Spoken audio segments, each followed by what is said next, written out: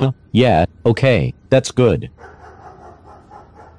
Hi there. As you can see, I am also in quarantine. That seems to be the so-called new normal nowadays. Well, I feel lonely and blue. Few customers too. But I became a corona detective now and spend hours on the telephone.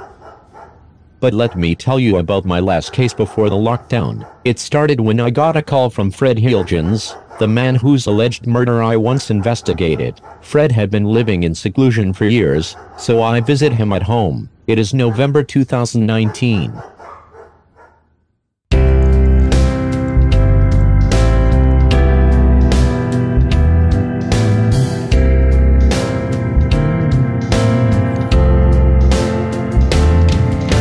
You and I was a bit strange. No matter how I try, you still will mean to change. Oh, I always feel like I'm alone. I'm just a sad man, red in the bone.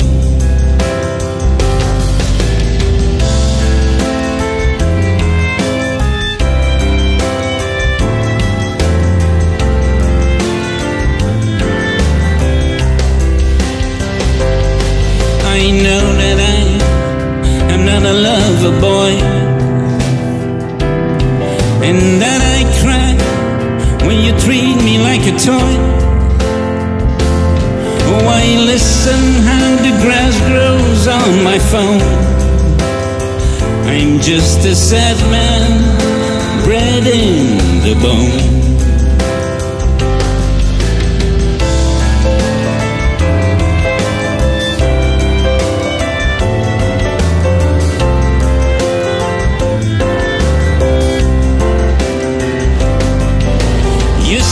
You would make a dangerous man out of me, but all the love and violence couldn't set me free.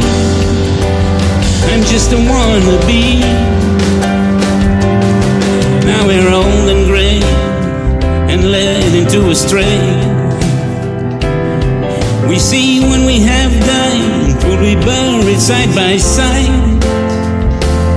But I still feel like being on my own. I'm just a sad man, bred in the bone. I'm just a sad man, bred in the bone. Just a sad man, bred in the bone.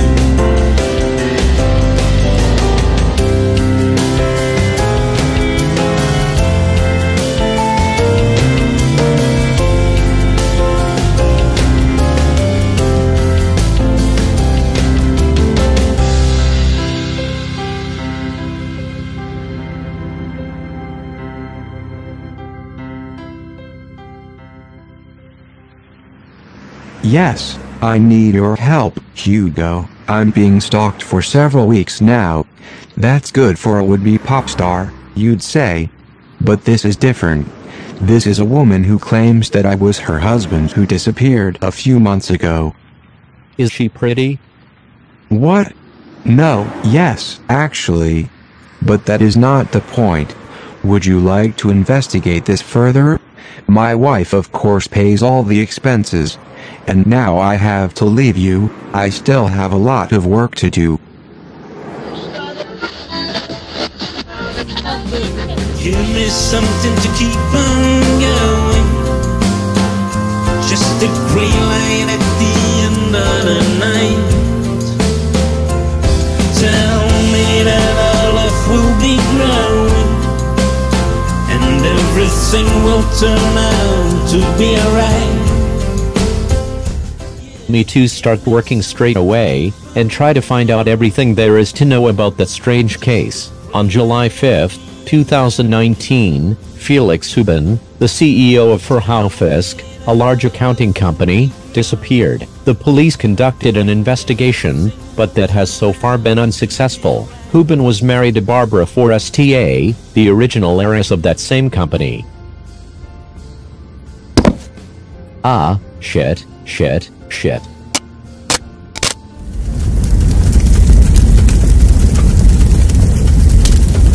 Okay, back to the field work then.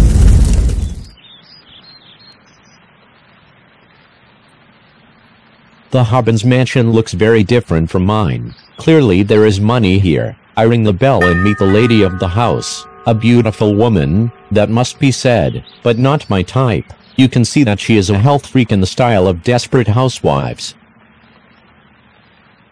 Good afternoon, Mrs. Huben. My name is Flintrop, Hugo Flintrop. I am helping the police with the case of your husband's disappearance. Can we talk about that?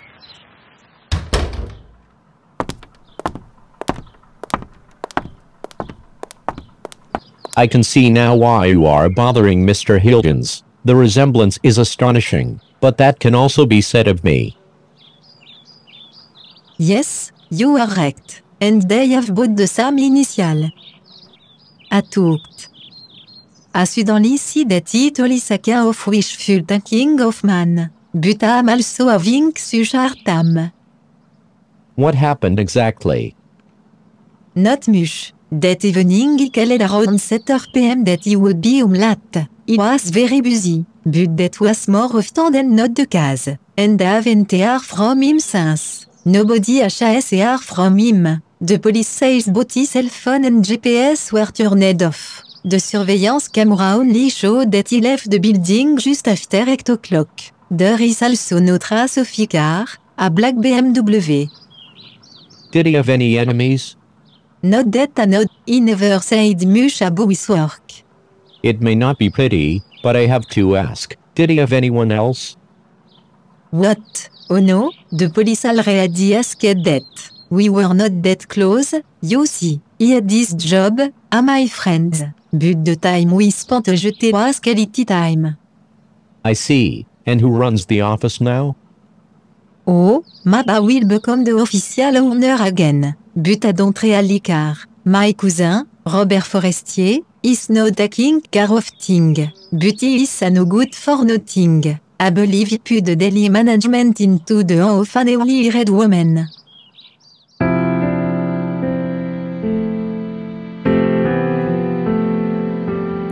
This is a story without an end. How I try to forget a beautiful friend. My memories have me by the throat, and I hope to find an antidote. What a fool I was to fall for you, when you begged me for that mulligan stew. Destiny took my hand and the prize led me for a while into paradise. We're not the kind of man to fall easily in love with. It was hardly the time nor the place. I know you didn't deserve those lies and all that should. That made you leave me with pain on your face.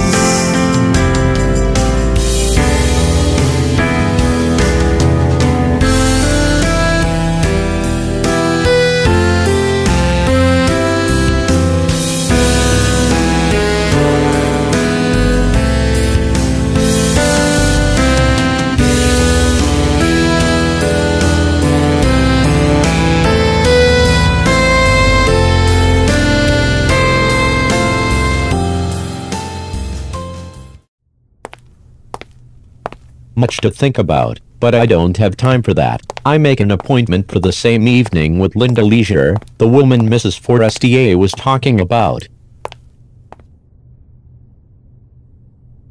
Well, I don't know that much. I just started here, but I understood that Mr. Hubban was in the office until 8 o'clock, and then he went home. At least, that's what the other employees told me. Is the company healthy? Certainly, very much so. And at first sight there are no irregularities. Is it okay if I look around and take pictures? Be my guests. I use the Mwijima app. That's an application developed in Rwanda. The name also means dark room in the Kinyarwanda language. What makes this app special is that it captures stills of the development process, just like it used to happen in a dark room, so you get to see more. Oops. Mr. Flintrop, are you alright? Yes, my lace was loose. So, now some pictures.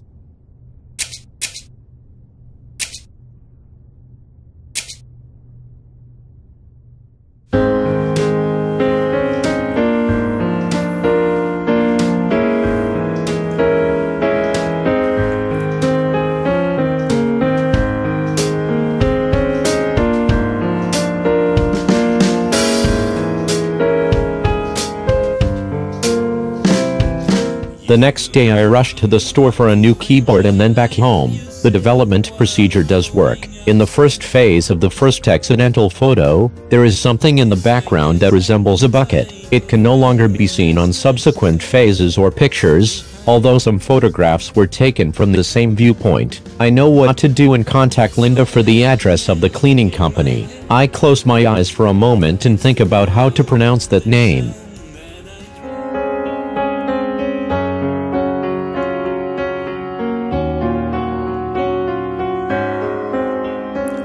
Oh, I know what's right, but do what's wrong, and waste myself all day long. I lied when I said I have a plan, as you can see on my last brain scan. But sometimes I hear music in my head, and I reach out for you lying next to me in bed. Touching the skin of a loved one heals the pain. It's like drinking springtime from a glass of champagne. On my knees I'll ask for your hand in boxing glove. The romantic dreams I have, yes, I'm a fool in love. A fool in love.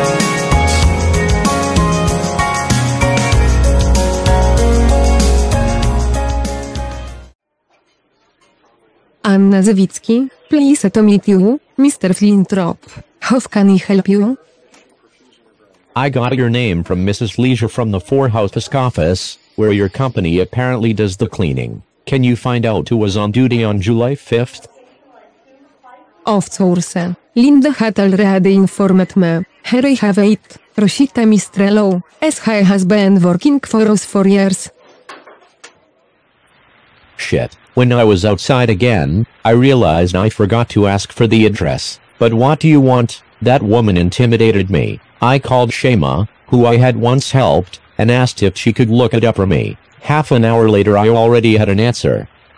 Hugo, yes, I found what you asked for. Rosita Mistrallo, married to Lou Mistrallo, someone who does all kinds of jobs. They live in Merksem, Gearchoke 76. Thank you, Shema. You are an angel.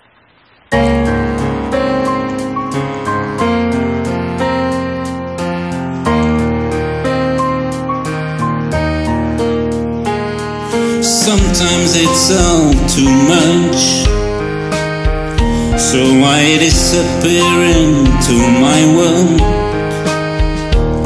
I need a sentimental crutch for my emotions left uncurled. That will be the bus for me, but I know the area and remember that there is a small forest across the street, from which I can keep an eye on the house. On the way I pass by McDonald's for some burgers, and then I start waiting.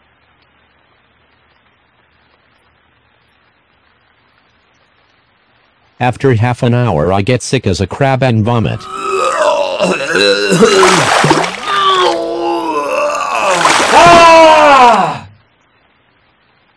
It is then that I notice that Rosita does not live alone. An ugly, but fairly rude guy leaves the house. I flinch and kick into my freshly produced vomit. Then I go home. The next day I am back on the job. After an hour I see how Rosita leaves the house. I decide to follow her and think about how I started my career, how I shaded that girl from the cafeteria. I followed her home and that was that. No Me Too situations or anything, no, I just thought it exciting and I knew what to do with my life from then on. A little later, Rosita enters a hairdresser.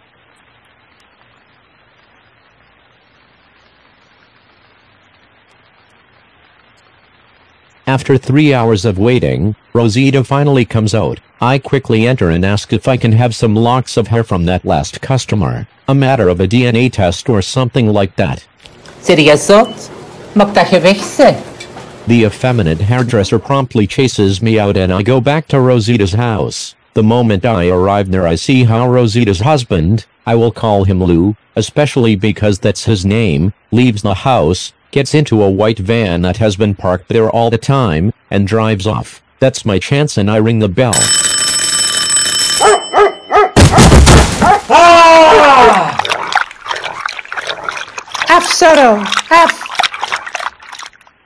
Hey, good afternoon, ma'am. I am a Jehovah's Witness. May I just come in to talk to you about our doctrine? Nee, de murder niet. Mok dat je wegkomt, of ik laat onze Sarah terug los.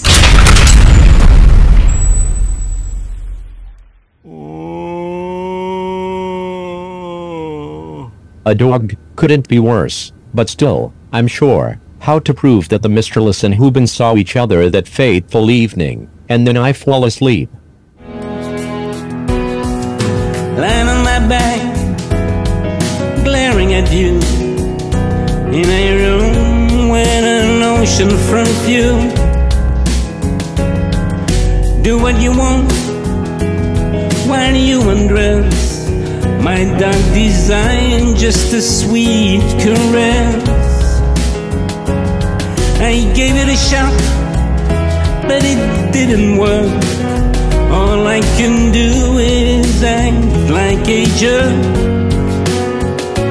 Stop trying now and give it a better. You may be married to a dead man. Oh, and I can't get it up no more. Don't understand what is happening to me. Trapped in a revolving door that makes me feel like an amputee.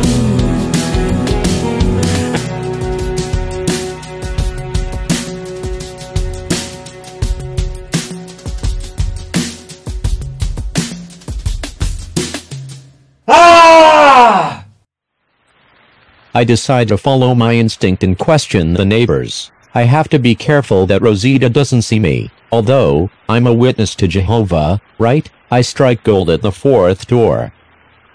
De Mistralaus? Och, die zijn niet heel sociaal. Ze zeggen niets en krijgen niet veel bezoek. Maar wacht, een paar maanden geleden of zo zag ik daar toch een mooie, zwarte auto voor de deur staan. Ik dacht nog, hola, die voddenverkoper laat het precies breed hangen. Maar de volgende dag was die auto weg en zag ik alleen nog zijn witte bestelwagen staan.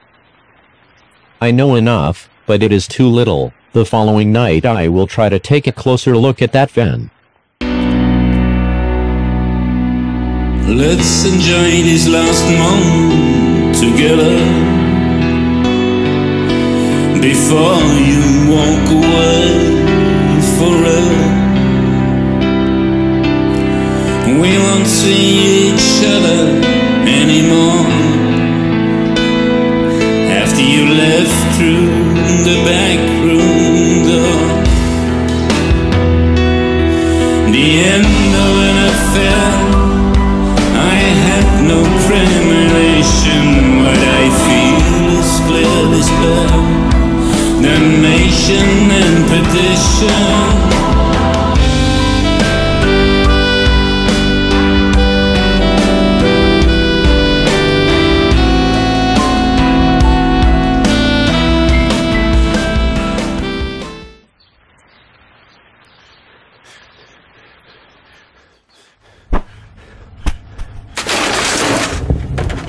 Damn, what a mess.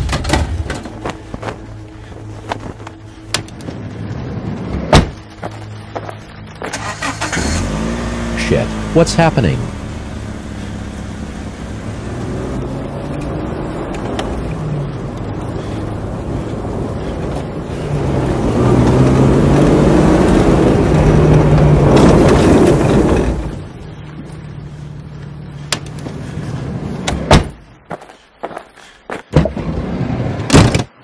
En wieder wäre Hugo Flintrop in Oostdagen persoon, denk ik. How do you know my name? Denk je aan mij echt dat jij de enige detective bent? De baas van onze visite vertelt ook al eens het. Kom, geef dat telefoonnetje eerst maar eens heen. En zeg dan eens, wat kan jij hier doen? I'm helping the police investigate the disappearance of Mr. Huben, the CEO of the office where your wife does the cleaning. Kijk dat ze weet. Maar dat van de police? Nee, dat geloof ik niet. Die keren dat ga je zelf maar wat aan het zoeken zijn. Wel, ik kan nou zeggen, je hebt gelijk. Maar dat gelijk betekent niet zo gauw anders. How do you mean? Did you make Huben disappear? Jazeker. Ik, samen met mijn vrouw. Ik zit er veel op hoek. We doen het al jaren zo. Maar er zit er wel eens wat seks. Is dat ik er niet meer kan geven. Maar als er genoeg van is, dan krijg ik de vink in kwestie. Om er wat mee te spelen. En dan definitief te laten zwaaien. Iedereen is een kiek, om het zo te zeggen. Trouwens, die vinkt waarover dat je dit. Die kwam thuis ook wel wat tekort, geloof ik. And what happens now? Tja, wat kan ik zeggen? Namelijk ik maar plezier alleen, hè? Not so fast, Mr. Mistralau. Put those hands high. Linda. Are you not cold?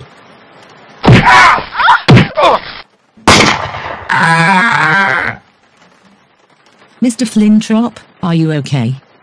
Yes. Have you heard everything? No, I was too late. Don't worry, I recorded everything via a voice recorder app on my phone. That stupid son of a bitch forgot to turn it off. But how did you get here? Well, actually, I'm a police detective. I work undercover, because at first we suspected Mrs. Forresty's cousin, but after your visit I decided to follow you.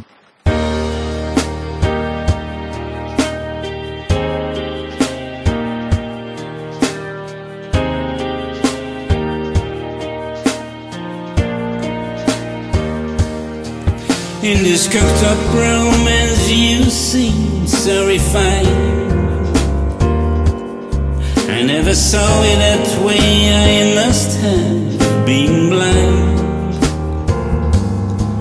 Like a great work of art, attractive and smart, you found the chance to heat up a gold heart.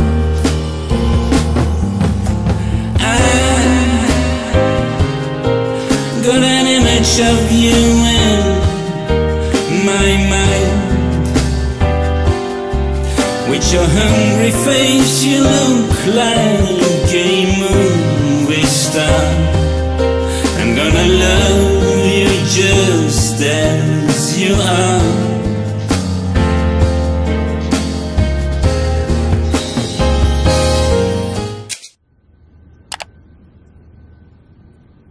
8 more victims. How did the trial go?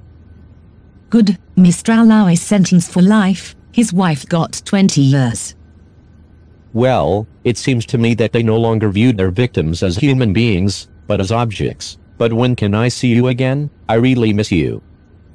Me too, but let's hold on a little longer, we'll get out of this.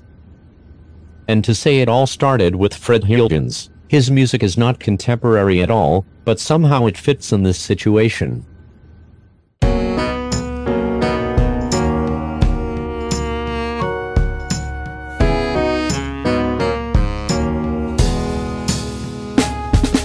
Get out of bed and sing this song for you.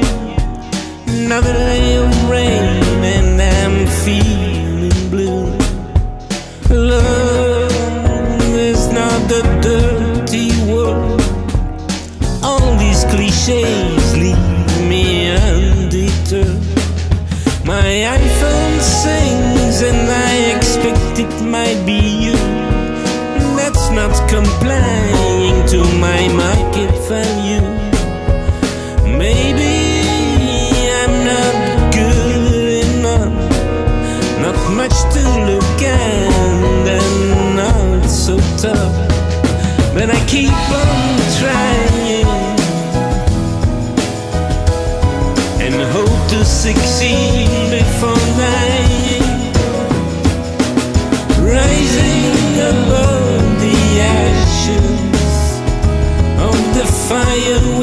once in used.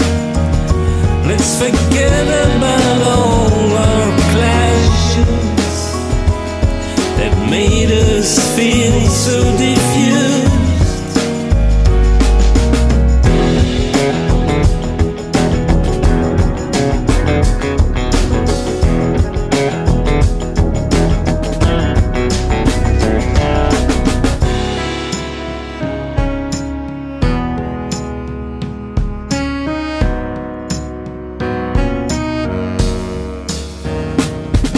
Looking at two lives broken in shadows, disappointment written all over your face.